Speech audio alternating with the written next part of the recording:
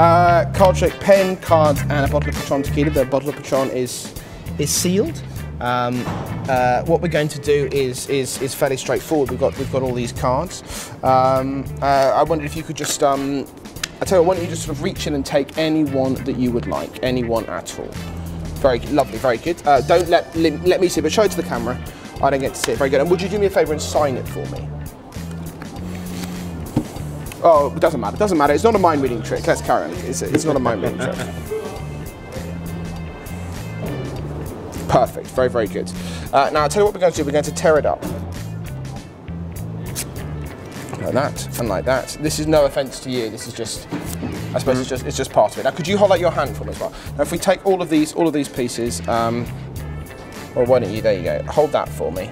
And as for the rest of now, what we're going to try to do is well, hold it out for me, would you? So we're just going to go 1, 2, and then we just go like that. And what we should see there is the card signed inside that sealed bottle. We're still but missing a corner. Could you try and hold the corner up to the bottom and see if it roughly fits? I think it does. Where's the missing corner? I think that's perfect. That's it.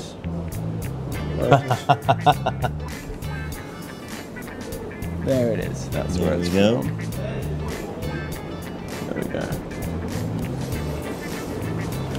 That's magic.